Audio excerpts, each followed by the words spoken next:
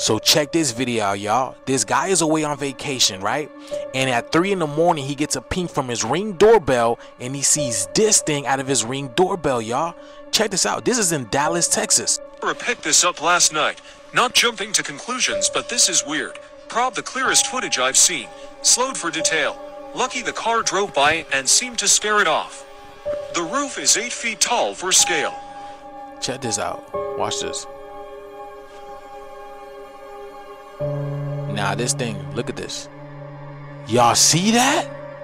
Y'all see that? Okay, I slowed it down for y'all. Look, look. It blinks. What the hell are y'all? Look at that. It blinks. And it looks once again, y'all. Look. And then look how tall it is once it stands up. Y'all see that? It's the fact that it blinks for me, right? And then it looks back, and then once it stand up, that junk is tall. Like, oh man, y'all see that?